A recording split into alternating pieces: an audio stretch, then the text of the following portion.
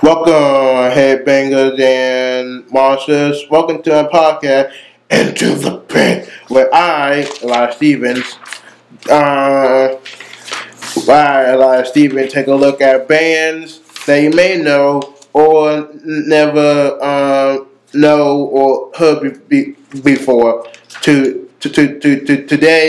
is a band that near and dear to my heart. They sold over 10,000 albums, sold out arenas, and being my favorite band of all time. I'm talking about the one and only Metallica, formed in 1981, Los Angeles, California, by drummer Lars Ulrich and rhythm guitarist and vocal James Hetfield. Metallica is well known as the godfather of thrash and speed metal, and many Metallica fans say that the last good album wasn't Justice for All. True, but remember the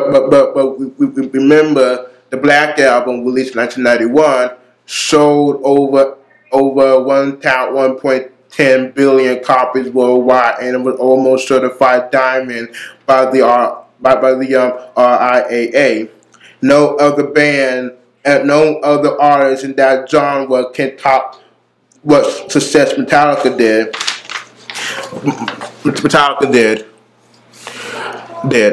and as you know, the drill. Many you don't know the drill. Know the drill happened. Long story short, Metallica released Low and Reload, which was not good. It was garbage. Jason Newsted quit the band. Metallica released a few cover albums with Jason, along with and also a live album recorded by the San Francisco orchestra. Then doing the whole Napster debacle when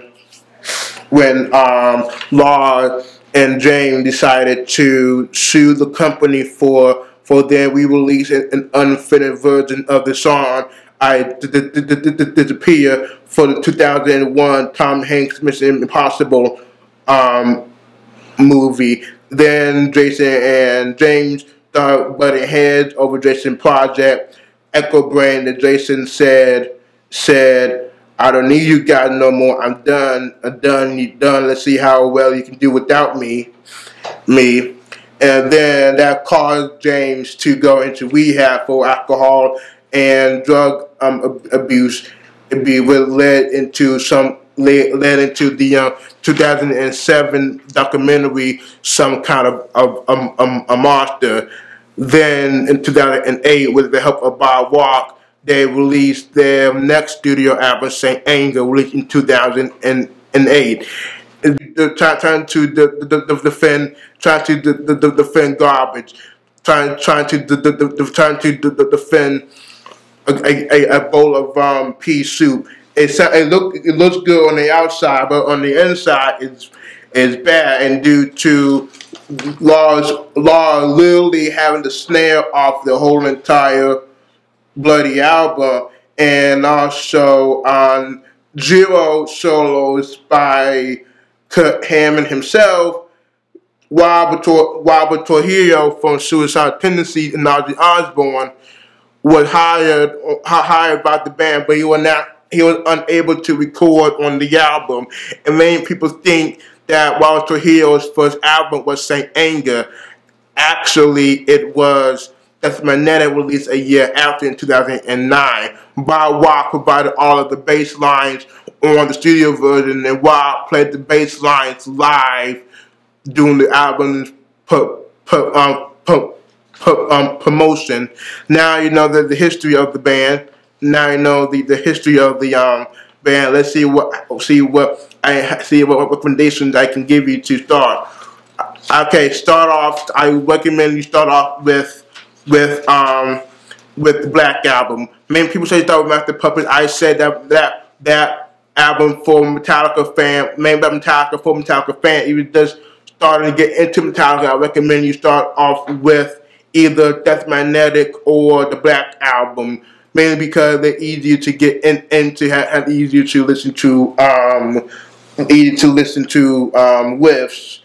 And thanks to the Metallica fan base, we have really high quality bootlegs and DVD box sets. My favorite live concert period was Seattle '89 when they were promoting Injustice for All in 1989 in Seattle, Washington.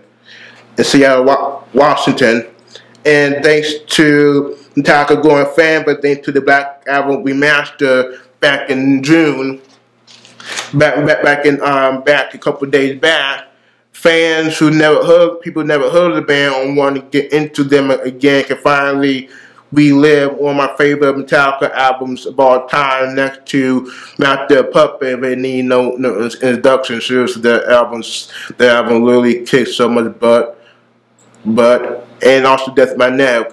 Now, people say, even though the sound quality is bad, it is still a pretty good album in my opinion. I hope you enjoy episode. I hope you enjoyed the first episode of my podcast of Into the Pit. Next